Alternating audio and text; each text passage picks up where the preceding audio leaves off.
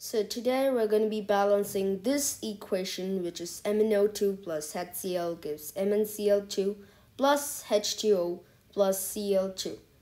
So to start off with this, we're going to write the number of atoms on the left hand side and right hand side for each element. So on the left hand side, we have 1 manganese, 2 oxygen, 1 hydrogen and 1 chlorine.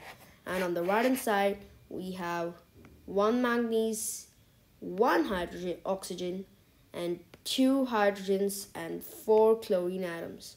So we're going to start with balancing the oxygen atoms first. So on the left hand side we have 2 and right hand side we have 1.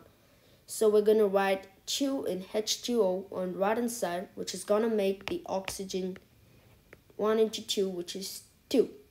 So the oxygen atoms is now balanced, which the 2 adding on H2O will also change the value of hydrogen, which is 2 into 2, which is going to be 4. So we have 4 hydrogen atoms on the right hand side. So we're going to balance it on the left hand side. So we're going to add 4 in HCl, which is going to make the hydrogen 4.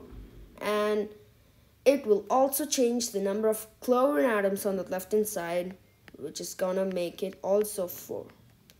So this equation is balanced. This is Hydrogen Hacker signing off. See ya.